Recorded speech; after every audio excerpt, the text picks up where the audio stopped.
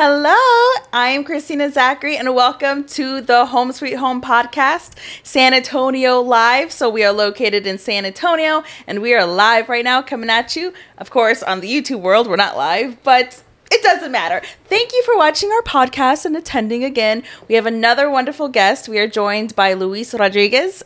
He's with Presidio Advisory Group. So he's a tax expert. And of course, it's the peak of tax season, or we've just passed the peak, but we just always want to keep you guys updated on what's going on in San Antonio, all the cool people here, and we are super excited to have Luis today. So, hi, Luis. How you doing? Hi, Kristina. How are you? Thank you so much for being here. I know you have a lot going on in your life, so we are blessed and honored to have you here today during your busy schedule. Well, thank you so much. I appreciate that. So, can you talk to the YouTube world a little bit? Tell us a little bit about yourself before we get started. My name is Luis Rodriguez. I am a tax expert. My professional license is called an enrolled agent. I've been doing this for almost 20 years now, and love it. It's a crazy world, but love what I do. So. No, we could definitely tell. So, Gable and I have been using you for I think about 3 years now, and I can make a true testament. We tried, I think, 2 or 3 accountants before you, did not have good experiences, and it was very frustrating. And when we finally found you, we're like, so happy and excited. Thank you. So, okay, let's kind of start from the very beginning. Did you grow up? Were you born here in San Antonio? Did you grow up here? And or if not, what led you here to San Antonio?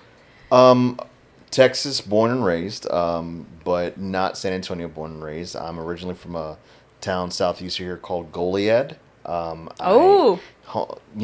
Texas history is very important. But originally born and raised there, and I left when I was 18. Went to college my first year in Kingsville, and I started going for engineering, civil engineering actually. And decided that, I wanted to make a move to San Antonio because I had some friends of mine that were moving over here and decided I wanted to follow them over. And when I made the switch, my grades weren't the best at the time. So basically my first semester here at UTSA, I was on school, what they call school probation at the time, just to kind of get my grades back up, because otherwise they were going to kick me out. Yeah. But, the good part about it is I was able to overcome that and spent the rest of my, 3+ years here, and to graduate from UTSA and proud alumni. Now we got a good football team and love it. And it's been an interesting pathway. After graduation, I moved up to Austin, lived there for a couple of years. I was in the mortgage industry I did mortgage refinancings and stuff like that for a couple of years. I loved it. Love numbers, love finance. Actually have my degree in general business and with a double minor in economics and finance. Okay. I don't even have an accounting degree, which is really funny.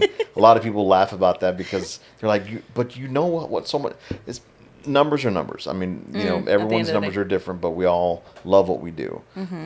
So long story short, moved here to moved back from Austin, to met my wife. We got married, moved down to my hometown to live there for a couple of years. And then after that, we moved back to San Antonio to be closer to her family, give us more of an opportunity for financial growth, and also to be closer to her folks after we had our little one. So, it was one of those things to where we got closer to home, and this is, to me, San Antonio is home. I mean, I love my hometown, but I can definitely say I've been here, I'd say it's almost 20 years between college and after college. So, I mean, I could say it's pretty close that this is the hometown. So nice. And what do you love about San Antonio? What do you guys do here? Well, with my schedule, with my business, I don't do a whole lot, but growing up with my little one, going down to the zoo was one of the most fun things that we could do, except when it got 100 plus degrees on that asphalt. It gets a little warm. Definitely gets a little warm. But even the animals don't enjoy it. This is true. This is very true. They don't like it either. San Antonio was a lot of, has a lot of great places. I think, if I'm not mistaken, we're becoming more of a foodie town here. Yes. We definitely love our culinary arts stuff here. I've got a really good friend of mine, client of mine, who owns a couple of restaurants here in town. Is actually going to be down doing what is it called? This weekend they've got that thing down at Smoke Barbecue. Some sort of Elder Eats Texas. Oh, okay. Feast. Yes. Yeah, so he'll be down there. And so, Very long cool. story short, it's just there's a lot of things. I like to eat. My mother-in-law makes really good food. But there's a lot of artsy, craftsy things. Just a couple of weeks ago, my daughter's into anime and stuff, and so we went down to do the what is it called? They had some deal, not this past weekend or the weekend before. It was where you go down there and go check out the anime stuff, and it was hot. It was super hot but it was warm. Worth it. But it was worth it. I spent definitely get some good time with my wife, my daughter. So, anyway, but there's a lot of little things. But with my, it was the Comic-Con actually. Thank you. And so, but yeah, there's a lot of little things that are out there that you can do. San Antonio has a great sports scene. Mm-hmm. We just finished up with the Spurs with the now the rookie, officially the rookie of the year, Victor Wembanyama. I mean, the great basketball player. I think he's going to be phenomenal for many years to come. There's a rumor coming around that supposedly we're going to get a baseball stadium downtown as well. So, I mean, from an economic standpoint, I think we're moving up in the world. There's also rumors the Spurs are moving from the AT&T Center. That is what I hear. But if they do move them from there, more than likely it'll be downtown at that location. Hopefully they do get that. And my personal opinion is I think that they need to do something like that because it would bring more of a downtown feel, downtown vibe to that downtown area, and it needs to definitely bring it up in that way. So, I know we're always thinking about revamping, just revamp. revamp. I mean, and it comes with the territory. I mean, with you guys being in real estate, I mean, I think everyone always needs to take a look. Always have a fresh coat of paint of looking at something new. Absolutely. I mean, because you can always stick a what's the term? You can always stick lipstick on a pig, but it's still a pig. In some aspects, yes. And vice versa, the other way around. You can always have a diamond in the rough as well. So. A lot of people need to look at both ends of the spectrum. So yeah. So you were in mortgage lending. How do you end up as an accountant? Like, where's that shift, and how does that shift happen? Well, that shift happened for me when I was the tail end of the late, I would say the early 2000 refi boom. And a lot of professionals, such as myself at the time, were selling mortgages to people that really didn't need them. And, what they call, what happened in 2008 with the bubble bursting. Yep. So a lot of subprime mortgages out there. Mm-hmm. I was part of that group that was selling those subprime mortgages. I got out, and the reason why I got out is because I felt sticky, icky. I didn't feel good about it. I didn't feel good about it. So my last one before I quit was I sold a mortgage to a lady that was retired. She was in her 60s, getting Social Security and a pension. She wasn't making a whole lot of money. Basically sold her a $60,000 mortgage. And when she didn't need it, her house was paid free and clear. And so, my boss, I was right before the end of actually going to sell it to her officially and finish the paperwork. And I said, you know what? I really feel like this isn't the best situation for you. I had a clause, I had an ethical dilemma at that point. And, I hung up the phone and basically cut the call. And my boss, got mad at me. He was listening on the call, and he brought me into his office, yelled at me, did a lot of cursing at me. And I basically told him, F you and I'm gone. You know, and I hate to say it that way, but you know, it's just your ethics gets to a point where you just don't feel like you need to do something like that. And that was what turned it for me. And I tried to go and do it some more, and did it for maybe another year. Went worked contract, and at that point, and was doing contract labor work. You know, but I really wasn't selling a whole lot because I didn't have enough lead generation. Yeah. And so, long story short, after that last year was over, I mean, I ended up moving back home. And when I moved back home, there was a lady, when I was looking for work, there was a lady, the local CPA there in town, that was looking for help. And so she knew me. I didn't know her. She knew me through my family and stuff like that. And she said, you know, I'm going to give you a shot. I said, okay. And basically, after it was probably about 4 weeks, 5 weeks, she called me into her office and closed the door. I was like, oh boy, I'm in trouble. I'm going to get fired again. Yeah.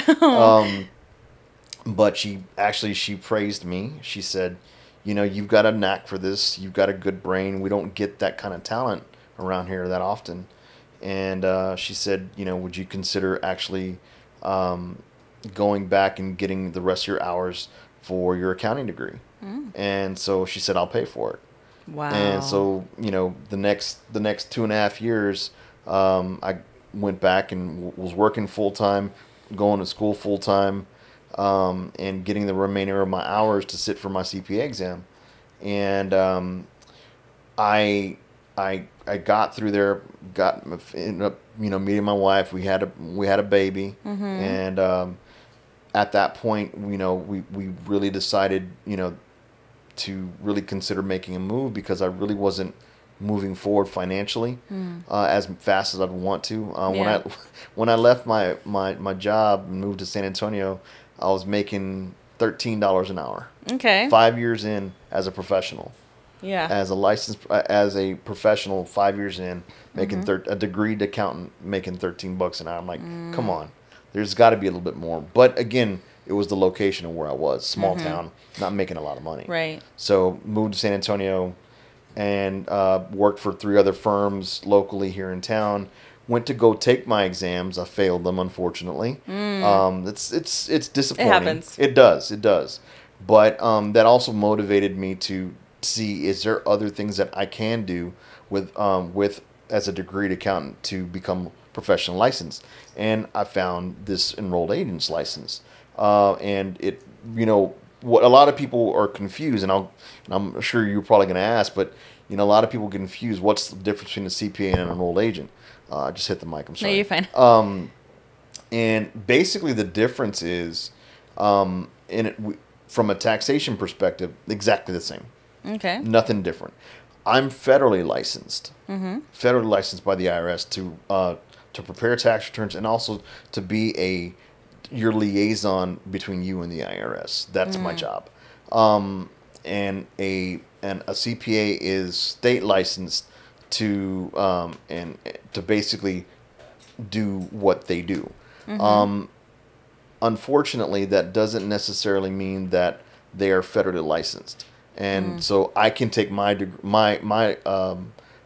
place as far as my licensure across the country to do tax returns. Nice. Unfortunately, a CPA cannot. Okay. So I don't prepare financial statements. I don't do those. I don't review, audit financial statements. I choose. Those are called attestation engagements. Excuse me. I don't do those, and there's a reason why I don't. I did it as an employee for 10 years for other accountants, but there's a lot of work and a lot of red tape that goes through it, and that is the major difference from an accountant versus a CPA that I didn't want to do. So I knew I didn't want to go that route, so I didn't have to. Nice. So I do a lot of bookkeeping. I do a lot of payroll. I do, our office does a lot of that stuff. I do a lot of IRS audit work, a ton of tax work. And at the end, we do a lot of work with regards to the you know, a lot of tax planning. You know, and that's kind of another thing we're going to wanted to get in topic on is what makes an accountant such as myself versus someone who does like you know, TurboTax or something like that. The biggest thing is that I would say is, why would someone need me to help them with their taxes? And one of those things is, if you've got a side gig economy, you know, that gig economy is growing leaps and bounds. Everyone is, you know, working a W-2 job, but then, you know, then a lot of folks are also doing side gig work. You know, I'm going to do a side hustle. I'm going to go do Uber ride sharing, or I'm going to go maybe start out initially as a real estate agent. Yeah. I do have seen a lot of that over my career. And what ends up happening is those side gigs start making some good money. I've had a lot of teachers that have basically turned the corner from being a full-time teacher to quitting their teacher jobs and going full-time real estate. So those gig economies, they kick up, and those are my prime bread and butter. I do probably out of our firm handles about 2,500 projects a year, and of those 2,500 projects, I'd say probably a good 1,000 of them are business tax returns. And so of those 1,000 business tax returns, you got an individual that owns that business at some point. So, you know, maybe it's one individual, maybe it's multiple individuals. But at the end, we do handle a lot of side gig. We also handle, you know, basically a lot of work in that sense. So. Nice.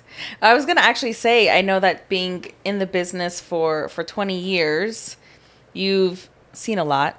You've experienced a lot. So I think just it comes natural with the territory of the whole solution oriented. Do you still find yourself coming into new things that you haven't seen before?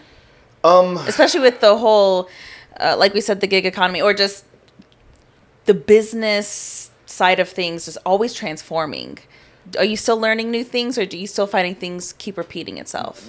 I'd say, you know, at my level of my career, I mean, you'll never stop learning. You'll never, ever stop learning. Okay. You don't want to. If anyone ever says, I know everything, they're lying. Yeah. You know, but at the end, I would say I've hit a lot of stuff in my career. I've seen a lot of stuff in my career. You know, I've also run through a lot of different obstacles in my career. But at the same time, there's always a solution somehow, some way. So to answer your question, yes, there are some things in my career that I haven't seen, especially over the last couple of years. The tax law changes every year. And unfortunately, you know, and now there's the Trump tax cuts that got put in back in 2018, or I'm sorry, in 2017, 2018, that are going to be sunsetting here at the end of 2024, 2025. So there are some changes that are coming down the pipe that a lot of people don't realize that are coming down. But needless to say, there are things that I haven't seen that I have to go do research on. And that's one of the biggest things with our career, with what I do license-wise. I have to make sure that I can and will be able to say that I don't know everything. Yeah. Because if someone ever says that, they're lying. So go ahead. No, I was going to say, so you were talking about how these new tax laws are coming into effect. I mean, we've been going to you for a while, so I'm unaware, but like H&R Block or TurboTax, right? Are they, do you think they inform the consumer as well? Do you understand? I don't think that they would, and granted, I can't speak on all of these folks, but I will say that based on my experience, that group of people aren't the best of informers of people that are trying to go with them. Based on my experience, mind you, I get a lot of those folks that do come over from H&R and or Turbo, you know, that say, well, you know, my person didn't tell me that. Yep. Unfortunately, and I hate to say it this way, but H&R and your Jackson Hewitts and stuff like that, they get a lot of individuals that only get about 4 to 6 weeks worth of training. And Wow. and then they put them out there to start working. So they Oh. don't really know the laws and the rules as well. But I do know some that have been there 10 years. And again, but they don't get in as well and enveloped and enthralled with the rules and regs as we do. I know that the software does a lot of what Turbo looks for. So the software is going to make the changes. So, Yeah. but the problem that you run into is it's supposed to be intuitive based on what you put into the questions. So if you're doing questions and you answer a question incorrectly because you interpret it one way versus this is what they're wanting, it's going to veer you off in a path that it's going to mess you up. Reviewed one just recently. It was probably about 6 weeks ago that the lady, unfortunately, there was one deduction that she had in the return 3 separate times, and it was pretty significant. It was like, I think, 10,000 a piece. Jeez. 3 separate times. So it calculated it 3 times in her return to reduce her thing by 3 times, which it shouldn't have. And so unfortunately, I had to go back, and we're going to have to go back and amend that. And it's going to cost her a pretty penny. She got a pretty hefty refund. But unfortunately, because the way she does, and I hate to say it this way, but she relied on the software to do the job as what a professional should do. Yeah, so I mean, would you say like accounting and the tax advisors, right? It's a very personal relationship. It's based off of not just like, oh, yep, got it. Thanks, good, great. No, what I really like about you is that you really take the time to sit down with us, get to know not just the numbers in our business, but get to know us. Or like, hey, well, what's your goals? Plan? What's the plan? Let's not talk about this year. Let's talk about the next few years so we can adjust. And you take the time to answer our questions. So I have another question, of course, with AI coming into play. I feel like a lot of people will ask like ChatGPT, right? How to do your taxes or strategies or planning. How do I do this, do that? Do you find that people are bringing that up in conversations within your industry? I've had a couple of people already try to, tell me that, that they're going to be expecting that coming from ChatGPT. But again, and it's all based on intuition of knowing the individual. And, 20 years worth of experience behind my belt, knowing what you and Gabe want, trying to figure out what you guys need for the future for what your plans and goals are. So, and understanding the situation at the end of the day is going to be the most important piece, in my opinion, to figuring who you guys are, to figuring out what y'all need. Because I'm going to make sure that those conversations are had before, because we don't know what the future is going to hold on a year by year level. All we can do is plan for this is what we're going towards and make sure that we try and get there.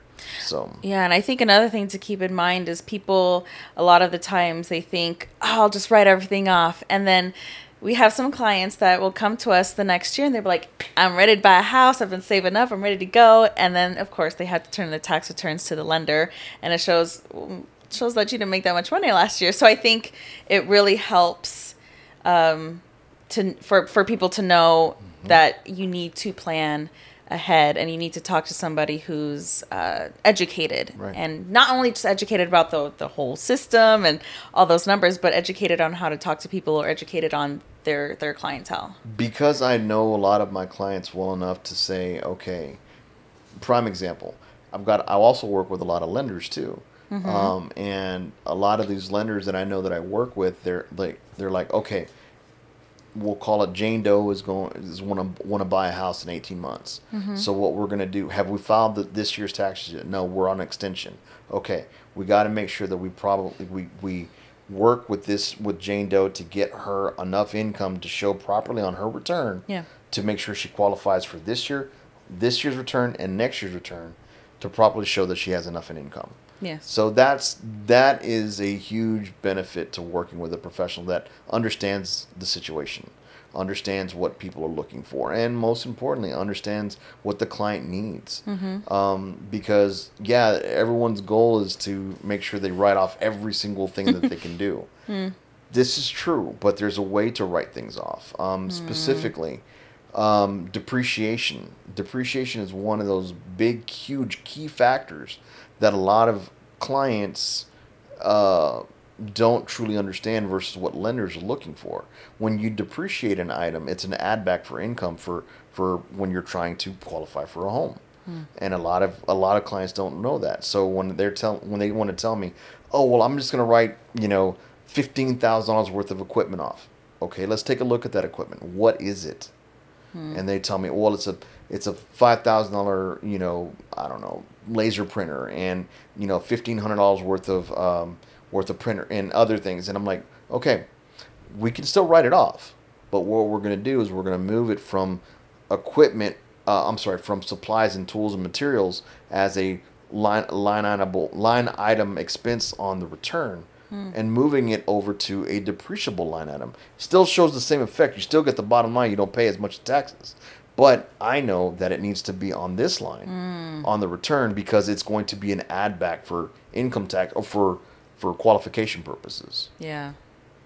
Just saying. I just got excited when you're talking about it. I'm like, because to the average consumer, like to Gabriel and I, or to average family, I think taxes sometimes can feel like such a stressful experience. So I think that's why a lot of people kind of have it, the easy way out, right? Yeah. I'll just do TurboTax or just go here just to get it done with, because it's such a big thing to handle or to think about. They're like, I don't want to stress about it. So they're like, But at the same time, if your goal is to do something for the future that's going to best set you up for qualifying for a house, or for owning a business, that's a prime example. A lot of people, and granted, TurboTax, I'm not saying that TurboTax doesn't serve a purpose. I really do think that it does serve a purpose, because 80% of the people that do, I'd say probably 70% of the people that use TurboTax,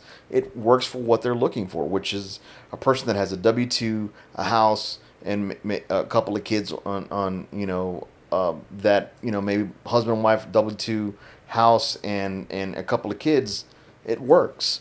But for someone that has multiple businesses, maybe a rental property or a couple of rental properties, those are things that, a business or a few business, those are things that I'm like, all right, dude, seriously, we need to take a step back. Don't use Turbo. Don't even go to, and I hate to say it, don't go to the H&Rs, because they don't know. They're going to just try and give you everything that they can to make your refund be as max as it possibly can be, even though they may even screw it up and put it in the wrong place. I've seen that a lot. So just saying, everything serves its purpose. Every professional has a role in this world, whether it be selling houses, whether it be preparing tax returns. And that's another thing too. And this is a huge, big thing for me that scares me. There's a lot of quote unquote professionals that are doing tax returns that won't even, and if you want to have someone that has a red flag out there, that won't sign the bottom line on the second page of the return. They'll put it as self-prepared because they're going to do it through TurboTax. Unfortunately, that is a very, very, very big problem that we have in this world. I wasn't even aware of that. They do it. They'll go buy the software, right? They'll go buy the software for you. They'll bill you for it. They'll buy the software. They'll input everything into the return, but it says self-prepared at the bottom. And then when someone says, "Well, I paid my CPA to do it," I'll look at the second page. Did you now? That's sleazy. Oh, it happens all the time. That's a big thing. I didn't even know that. That's a huge deal. Ugh. And unfortunately, and then when you try to, if let's say that the person screws up the return and you get audited, that person's off the hook because right. The individual signed it as self-prepared. Oh my gosh. And then that's kind of when they actually look for an actual accountant to fix the problem. Wow. Oh, that's jarring. I didn't even know that. I would say out of the mistakes that I had to clean up, that's probably about 40% of them. Wow. So what is the biggest piece of advice you could give to that average family, no matter where they go or what they do, if they want to, even if they don't have a plan for a business or a rental property or investments or anything like that, what's the best advice you have for them to optimize, like on their tax strategy or planning? Or because I mean, of course, those families still want to plan vacations or something. They have goals in mind. What's the best advice you would give them? The best advice I would give them is figuring out what they want to do. Do they truly live paycheck to paycheck, or do they, they've got multiple kids that are getting ready to go to college? Maybe they got 529s involved. Maybe they want to start saving for their own retirement, so they've got 401ks, SEP IRAs, regular IRAs, Roth versus traditional. You hear all these different words and different things, and people freak out when they hear that stuff because a lot of them, they don't know what it truly means. I would say at least have a conversation with a professional. And I would think that having a conversation, for example, having a 30-minute consult with me is free. And figuring out what you want to do is free. For that quick 30-minute conversation, it'll probably save a lot of time and headaches for the future. Because at least it's like, hey, if you don't use me, at least you're now guided in a better direction than just kind of looking it up online and you're unsure as to, is this the right thing? Or because another website that said this and it's a little bit different. So, I think the biggest thing that I would see is just having, let's talk theoretically, investments. When we deal with people that have investments, some people, they want to do investments from the perspective of, I'm going to go on to, I don't know, let's call it TD Ameritrade, and I'm going to trade stocks here and there, and I'm going to try and do day trading. Versus, is that a good idea versus someone that is going to buy and hold strategy? Those are more, those types of questions from a financial advisor perspective. I can't legally advise on that, but I can tell you based on my experience is you got to be careful what you're doing, because if you do go from a taxation perspective, if you do day trading, I've had this one guy come in and he bought and sold a ton of stuff day trading. It was over $4.5 million worth of income on paper. Okay. But he day traded the same, he had about 100,000, maybe less, maybe around 50K. He day traded this stuff every single day. Wow. He'd buy and sell, buy and sell, buy and sell, buy every day. All those transactions totaled out to be over $4 million worth of income that wasn't taxable, but it was income. Unfortunately, when he prepared his tax return, he did not include the cost of that income. So he had a $400,000 tax bill at the end of the year, and he was freaking out. And he said, "What did I do wrong?" Oh, boom, there you go. That's it. Yeah, all you didn't add this piece to the return. Oh, you just saved me a headache because I didn't make any money. I said, I know you didn't. It shows that you didn't, but you didn't show the IRS that you didn't. Because when he submitted his stuff through TurboTax, when he submitted it, he forgot that piece altogether because it didn't make any money. So he thought, I didn't make any money, so I don't have to report it. The IRS got the $4.5 million worth of income. That's all they got. Yeah. And so we had to go back and tell the IRS, oh, by the way, here's the expenses that you didn't add, the cost. He's like, that's true. So I'm about to get into, I do want to talk about, you mentioned stocks, so I want to get to that next. But first, kind of what you were just describing, what is the most common mistake that you see people making when they do the taxes themselves? And how can they avoid that? And maybe if it's, of course, like, go to a professional, call me. I will always say, go to a professional, call me. Okay, but what is the most common and the biggest mistake you've seen in your career and the most common mistake you see? Both of those. I would say the biggest mistake that I've seen in my career would have to be something to that degree of like the stock stuff. I mean, it was a big bill. I mean, it's $400,000+ that this person ended up owing. It was a lot of money. Yeah. But at the end of the day, he didn't own it. because he forgot this one line on the return. Yeah. But again, because he said that he didn't make any money. He thought that he didn't have to put that in the return. A lot of people they don't think that they should have to put that in. I agree, but they have to report the ins and the outs, and that's the piece that you're missing. So, a really common mistake that I see and deals with real estate, two parts actually. Rental properties. A lot of people forget depreciation on rental properties because they just, TurboTax didn't ask me. I know they didn't. So, one of the biggest ones that I see, that I like to see, is when you're able to show that depreciation that was missed, and then when you add it on this year's return for them, and show them, oh, by the way, I'm able to add an additional $6,000, $8,000, $10,000 worth of depreciation expense on the books. They're like, oh my God, I owe less for this year. Can you fix last year? Oh yeah, I can just add that amended part in the return. Done. And basically save them another, $1,500, $2,500, $3,500 worth of tax. Yeah. It's beautiful. But that's one piece. The other piece that I can tell you, and very, very, very common. People buy sell their personal residence. When they sell their personal residence, especially if it's over $250,000, the IRS is required, the title company is required to send out what they call a 1099-S, as it's basically a sale. Even though it's a personal residence, still got to send it out. The IRS is going to get that document, and if you don't report that on the tax return and show that on the tax return, the IRS is going to freak out, and they're going to want, money, because they say, oh, you didn't add this, you owe us some money. One of the biggest, most common mistakes is forgetting that little piece, and then adding the sale and the cost basis on the return. And you know this, being in real estate, but a lot of people don't know the real rule, what they call the Section 121 exclusion. Section 121 exclusion is the 2 out of the last 5 year rule, and I know you know what that is.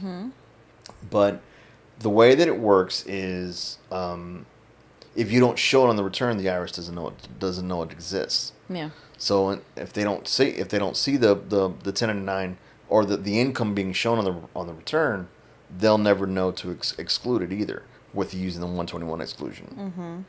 So interesting. Do you have social media?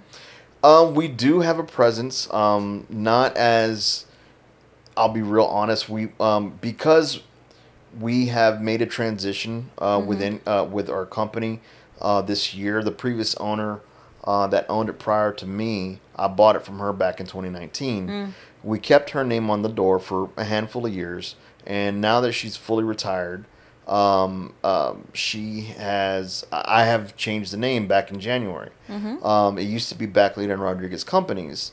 Miss Backlita has now since retired, and so now it was going to be just Rodriguez Companies. I'm like, that's kind of dumb. So it's not personalized. Exactly. And so we decided to change the name to Presidio Advisory Group. It's more of an homage to my hometown, which has the Presidio La Bahia, which is the only restored Spanish fort west of the Mississippi, and it's fully restored Spanish fort west of the Mississippi, and it is that's because it's beautiful, but also because that's where I got married. My wife and I got married. My parents got married. My grandparents got married. We've had 300 years. We've got 300 years worth of family that got married at that church. So it brings a little bit of a homage to that for that. Yeah. But again, that's why we changed the name. So to answer your question, yes, we do have social media, but it's being revamped, I guess is the word. Might I make a suggestion? Yes, ma'am. You should create your own hashtag and make it well known, and you should be #TaxWizard. I like that one. I initially, at one point, I had one going. I think it was a couple of years ago, prior to the previous election. I think it said, what did it say? Your hometown tax friendly accountant. Or something. I forgot what it was. But I like the tax wizard. Tax wizard. I'm about to use Let's that. Let's get that going. Hashtag tax wizard. Gabriel and I will start it when we start posting both these videos. There you go. So going back to the stocks, like I said, I remember our last meeting, in-person meeting that we had with you, kind of going over our own tax returns and all that stuff. You mentioned something about stocks. So you want to start helping people with stocks. So you're wanting to kind of diversify what you help people with. Is that still a thing? That still is a thing. Okay. I am working on getting my Series 65 license. And I want to become in addition to my tax side, I want to become a financial advisor. The financial advisor side is more, not necessarily the CFA part of it, but I mean, there is, basically what it is just basically you have the ability to become a registered financial advisor at that point. I think it's called an RIA is what the actual term is. So, and I think that is still a goal. Okay. It's still something that I'm working on. It's going to take a little time. My mentor that is helping, his name is Doug, really nice guy. But he understands that because I'm really busy and running my own practice. He also knows that it takes time. Yeah. It takes effort, and there's some tests that I do have to pass and take and pass and do all that stuff to continue. So the usual stuff. For sure. So I want to get into the accounting in a minute. Like I have some questions there and I don't want to forget them. But I mean, since we're talking about the big scary man of taxes, right? What are some dangers and about self-filing or audits, or what's a horror story that you've heard? Maybe not one you've been connected with, but like talk about those dangers, or where people find themselves in really bad situations because they filed wrong or an audit came in and all that stuff. Well, one of the biggest things that I would say is there is always a solution. But to answer the ultimate question is, talking about the dangers, the IRS was built for a reason. I mean, it's supposed to monitor us. It's supposed to keep an eye from the perspective of the monies that are coming in and the inflows that are coming into the government and the outflows that need to go back out to you guys, us as taxpayers, to make sure that the government runs on the amount of money that it's supposed to run on. Unfortunately, that number has been growing and growing, for many, many moons now, but we're not going to get in a political rant on at this point. So, but bottom line is, the IRS is a big bad boogeyman, but they are also very reasonable. I'll be very honest with you. A lot of people freak out when they start talking about the IRS. But most importantly, I will say is that I have seen, in my career, I probably have talked to 2, maybe 3 agents in my entire career that have been total jerks. But I mean, I've talked to hundreds that have been very helpful, very, very insightful. Unfortunately, I will say, over the last 5 years, the talent pool has been drained significantly because a lot of the older ones have retired or they've pushed them into retirement. What I think ended up happening is that they had the same amount of dollars to use, but they needed more talent. So what they did is they pushed a lot of the older ones out. They brought in a lot of newer talent, basically doubling the capacity, but unfortunately lessening the talent pool as far as the amount of brains that are out there. There still are a really good amount of folks that are out there, but at the end of the day, to answer the ultimate question is horror stories. I've seen a few. I have one case that I'm working on right now, in particularly, that the individual, it's a company. They owe pretty penny, probably $400,000, almost $500,000. They have a business, made a lot of money.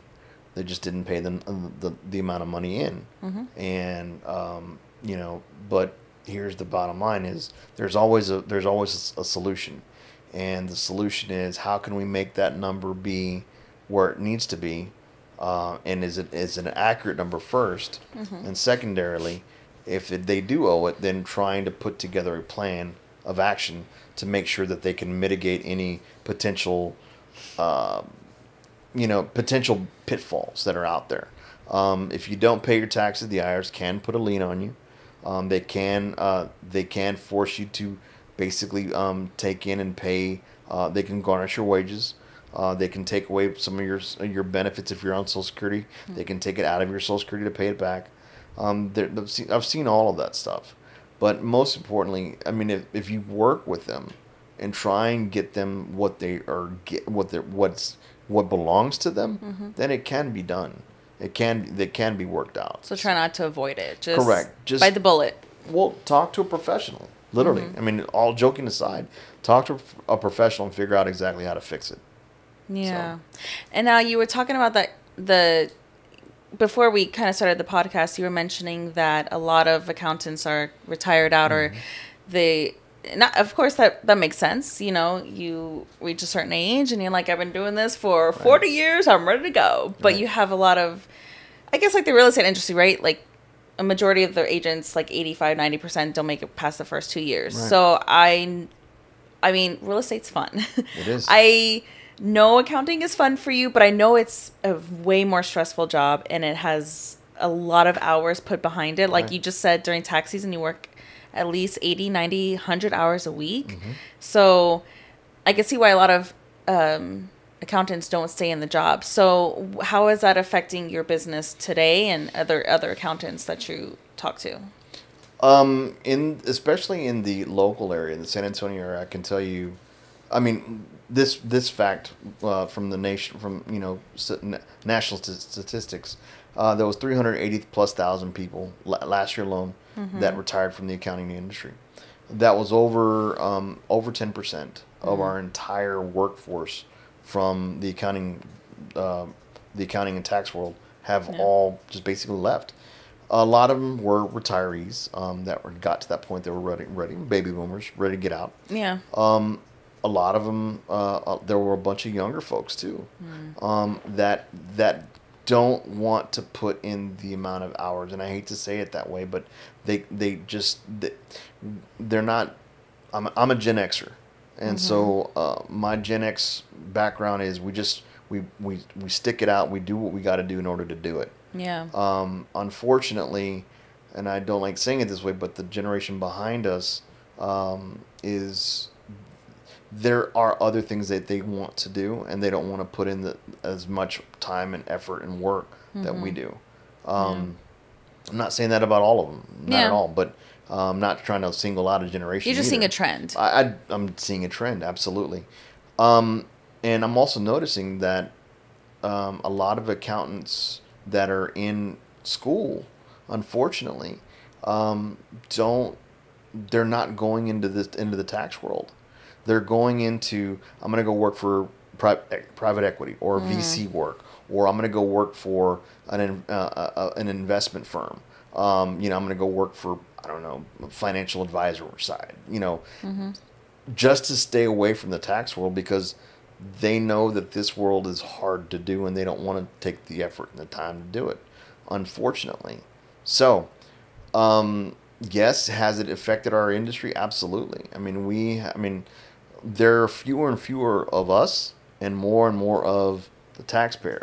More and more people that are doing 1 or 2 or 3 gig economy type jobs just to make ends meet or because they find it fun. I mean, it's very easy to make that destination. So it can be there. It is there. So could you say maybe a positive twist on it too could be, well, it's more work for y'all and at least it kind of weeds the bad ones out. Does that make sense? To a point. Okay. To a point, but unfortunately, and I'm seeing it every day. I mean, we're super busy all the time and we don't have enough staff I have 9 people that work for me, that work with me and for me.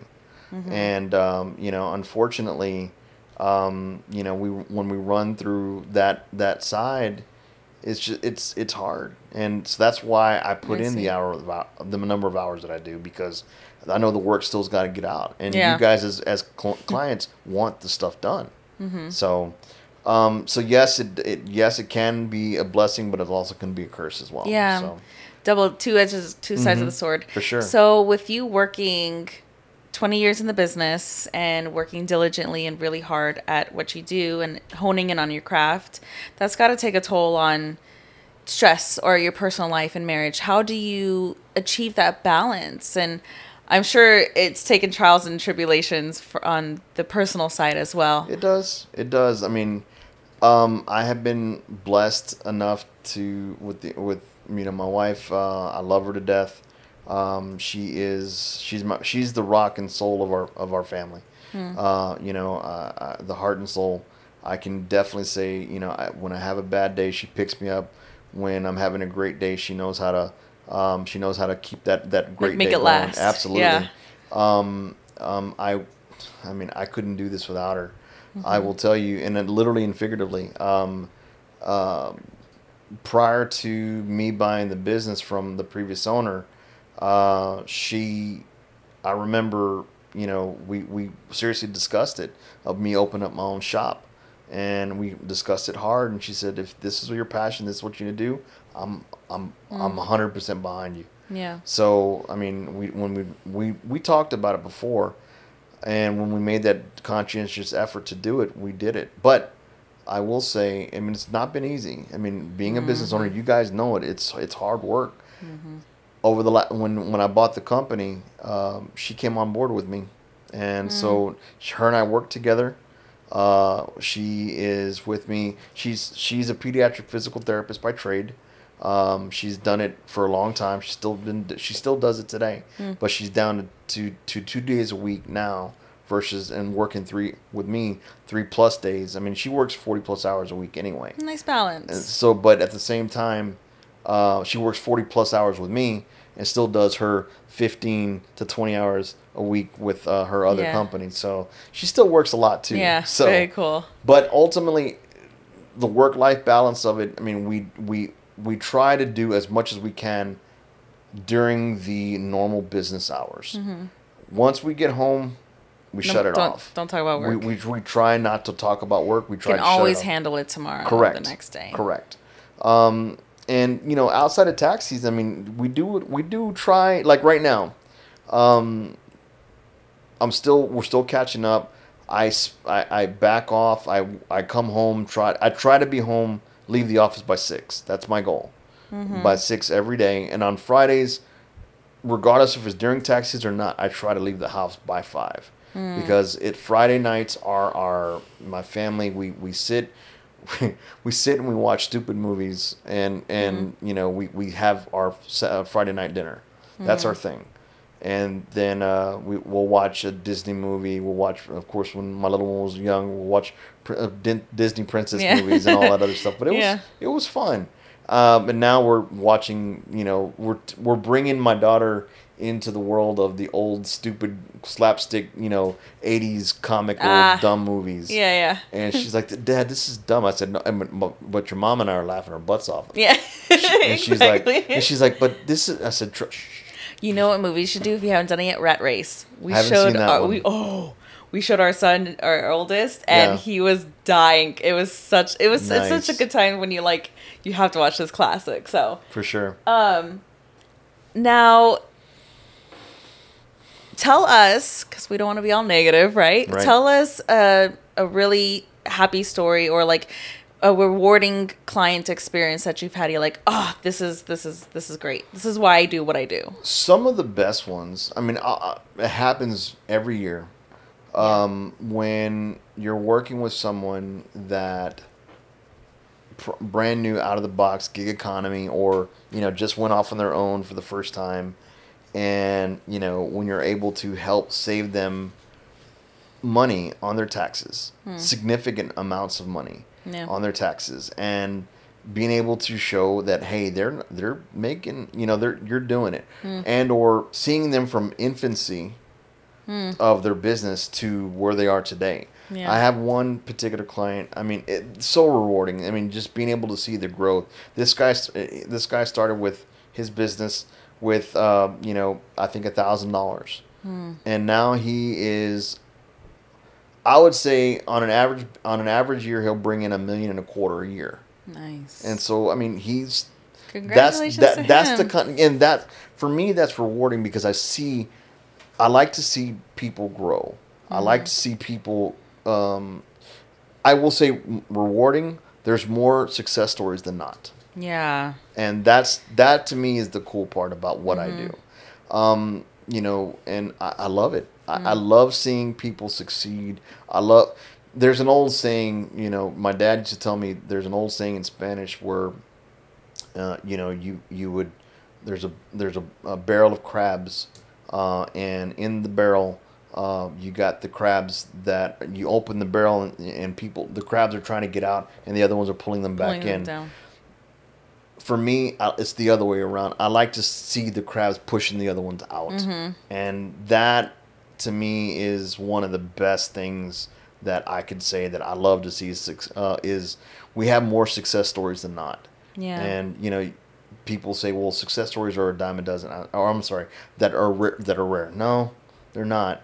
If you want them, if you look at everyone's success stories being different, if you're trying to compare it to yourself, it's hard. Yeah. But everyone's success story is different. You know, getting past year 1 is a success.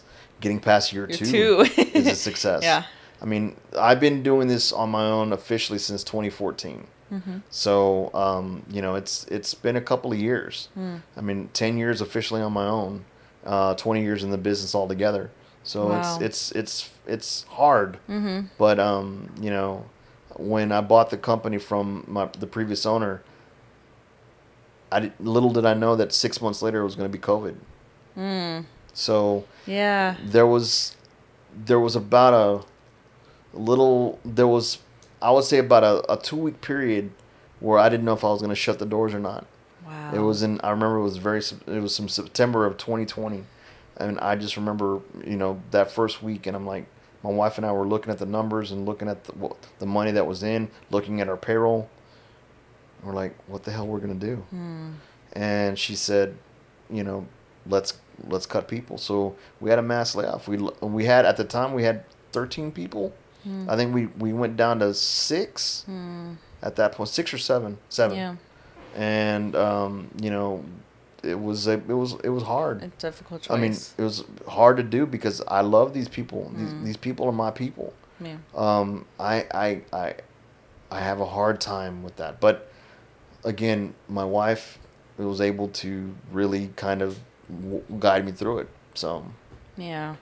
Well, I love it. Well, we're almost getting out of time. So, what advice do you have for aspiring future accountants? What advice would you have for them to prepare them for this and to have them stick through it?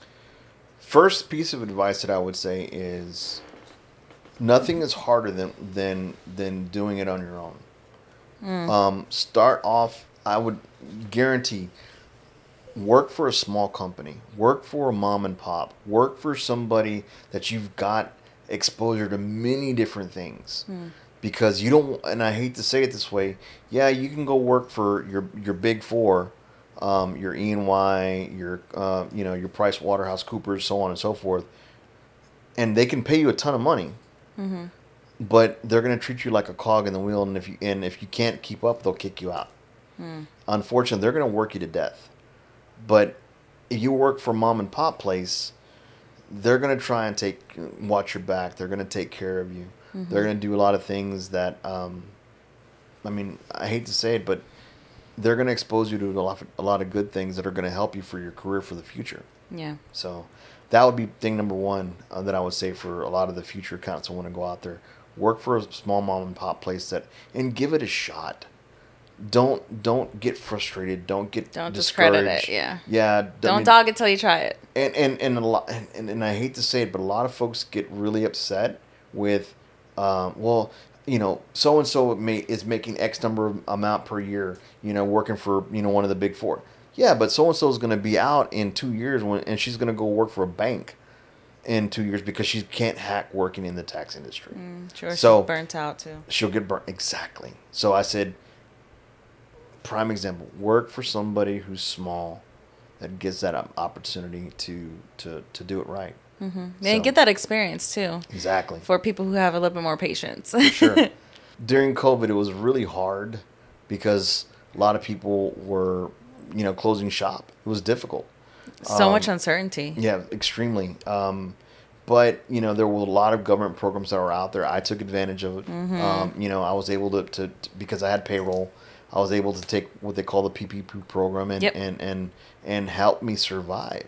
Now, that program that doesn't exist anymore, but there are there are other state and local programs that are out there. You just have to try and find them. Being local here in San Antonio, there are a lot of things, through Bexar County, through the city of San Antonio, that are out there that if you're looking for grants to help start your business, to help keep your business afloat, there are things out there. I don't have anything in particular or specific, but I know there are programs out there.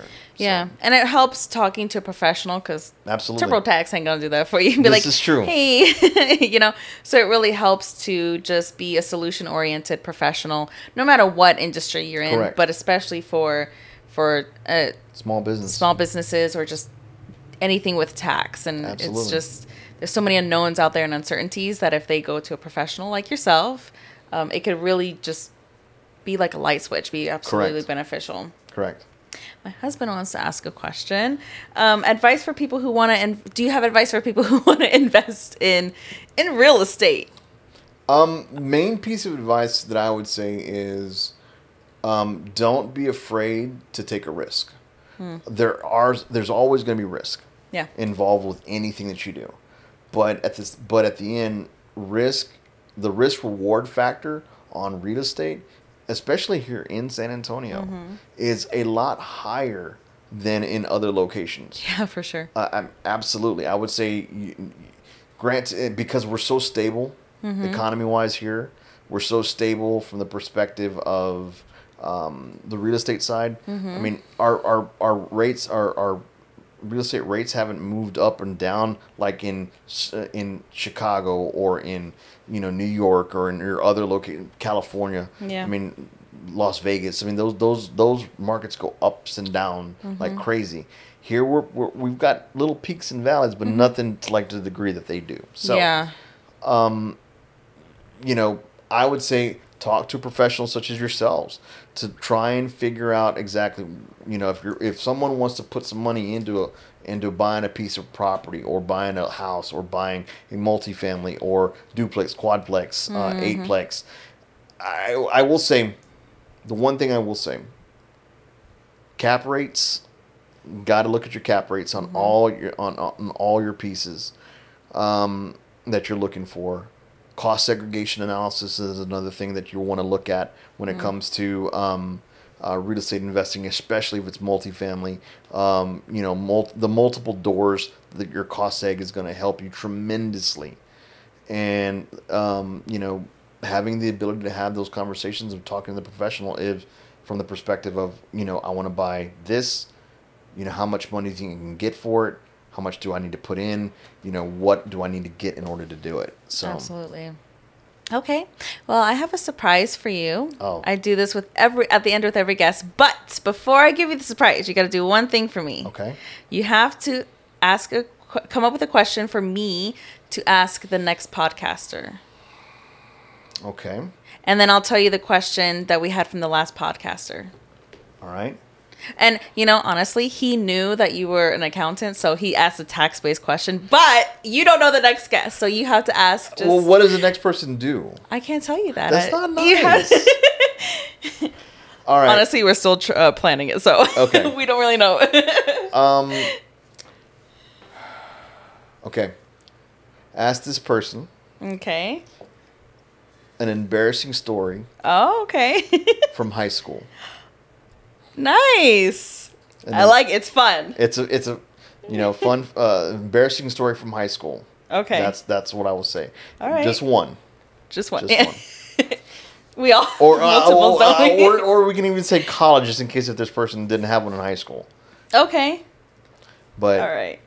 Perfect. Great. Okay. So, thank you for that. Now, the question that was asked from the podcaster we had, he's actually a top agent in San Antonio. Okay. And Baby might have to help me with the question a little bit. But he was asking specifically kind of for real estate professionals. Is there something that we can do, or what do you recommend? If I'm Gabriel, please correct me again, like if I'm wrong. But is there anything that real estate professionals can do when opening up their own business? Should they do which route should they go? Because I think some people hear LLC, they hear S corp, C corp, they hear all of this jargon. What would you recommend for a real estate agent? Is that the question? Oh, hold on. You might remember it better than me. What's the best form of... What's the best form of a company or entity for a real estate professional? Okay. Semantics at this point, babe. I said the same thing. I would say, from a tax perspective, Okay. I would say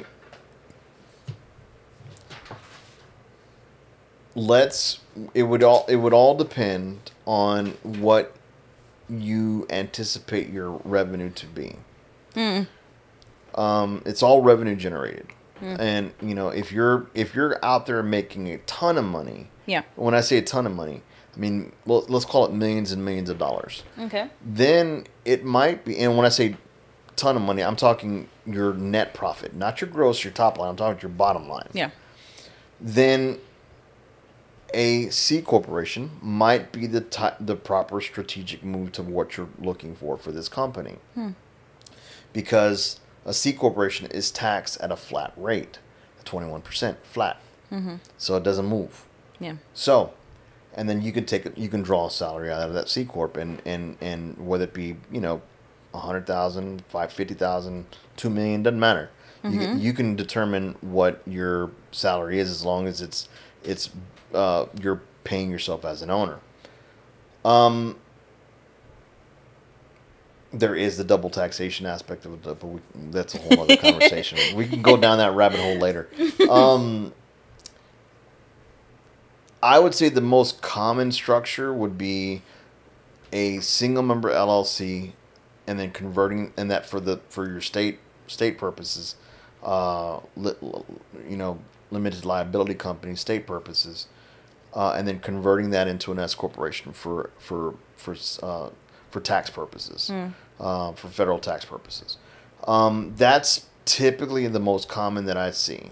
Okay. And I say that because I know that there's a lot of advantages of doing it that way. Number one advantage, most important piece is, you have the ability of having the S corporation. I'm sorry, the LLC from a state legal liability protection side of it. Granted, I'm not an attorney, so I can't legally tell you the stuff on that side of it, but I know it does make a big difference from a legal protection side. S corporation for federal income tax purposes, because once you make that transition, then you're paying income taxes as a passive entity, which helps your overall income, and reducing what they call your self-employment liability aspect of it. So you don't have to pay as much or any self-employment tax on that side. So basically, that's usually your best case scenario. And then as the company grows, do you want to do that initially? Probably not. Right off the bat, making the switch over to an S corporation, unless you're making a pretty decent amount of money. When I say decent, let's call it net profit. Let's call it 20,000, making that transition. And the reason being is because once you make that transition, then we have to also start looking at, okay, what happens if you're not making enough? Because one of the biggest things of becoming an S corporation is having to quote unquote pay yourself a salary. Yeah. A lot of folks, they freak out about that term. Well, what happens if I don't make enough money to pay myself a salary as an S corporation? I understand that, and that is a key legal point from a taxation perspective, from the IRS perspective, to make that conversation. But you also have to look at it: is there enough income to sustain what they call that salary? And that reasonable compensation is the word from the IRS. Yeah. Is it truly enough income to reasonably pay that individual?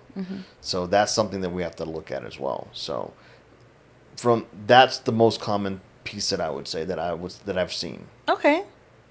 Great advice. Thank you. I'm so excited. Ta-da. So we get to the final end of this. Thank you so much. So I love art. I love doing all things creative. So I've done some pieces in here. So I've seen some of the stuff. That looks we nice, do. Gabriel and I came up with the idea that every podcast guest should get a canvas. So I've done one for you and your family. Oh, well, thank you. You're welcome. So I do it out of crayons, wax art. Oh my goodness. Hold on, I don't want to break anything because I knocked over the picture earlier. Oh wow. So here you go. That is nice. Thank you. Look at this. This is cool. Thank you. So Wow. do whatever you'd like with it. This is going to go up in the office. Oh, really? Yes, I will take this into the office. So next time I see you, I'm going to be like, where's my painting, Louise? That's right. Where is it? This is really cool. Thank you so much. I appreciate that very, very much. Perfect. I like it. I like it a lot. I'm a huge art person too. I didn't do band in high school and junior high. I was an artist. I did art, and never got into paint. I was always a Oh, that's pencil not paint. That's wax. That's crayons. Wax crayons. Excuse me. But that is gorgeous. I mean, it's beautiful. Oh, actually. thank you. Wait, how do you say crayons? Crayons. Crayons. It's crayons. Say that again. Crayons. Crayons. Crayons. What the heck is a crayon? It's crayon. It's Gabe, am I wrong? I mean, it's a crayon, right? It's a crayon. Crayon. We're saying the same thing. It's a crayon. In the debates below, how do you say crayon? The proper way, do you say crayon? That's it doesn't sound right. But crayon doesn't sound. Anyway, we could go on this all day. That's when we need to get the alcohol involved. Yeah, that's not what the podcast is about. Well, thank you so much for Louise for being here. We truly appreciate it. Gabriel and I appreciate your business. Thank you. And what you've done for us throughout the years. And as we continue to grow, we'll continue to grow with you. We always, anytime anybody needs an accountant, we're like, send them your way. Yeah. So we truly appreciate it. For sure. But in the meantime, one more time, kind of tell everybody how they can reach you if they have any questions, and talk to the YouTube world. So there you go. Well, thank you again, guys. We appreciate it. Again, my name is Luis Rodriguez with Presidio Advisory Group, CEO, owner, enrolled agent. My phone number is 210-681-8283. Best email contact is luis.r@band, like rock band, BAND, RCO.com. Thank you so much. Thank you, Luis. And all of his information is going to be below as well. So if you didn't catch that and write it down, you can look below. I'll have my husband put that, and our video editor put it somewhere here too. And thank you guys so much for watching. This is the Home Sweet Home podcast. I'm Kristina Zachary with the Zachary team, brokered by Phyllis Brown & Company. As you guys know, Gabriel and I are San Antonio's realtor couple. So if you are looking to buy, sell, or invest here in San Antonio, we'd love to help you out. And you can reach us at 210-504-5301. And we look forward to seeing you guys in the next one. So thank you so much, and we will see you later. Bye. Bye.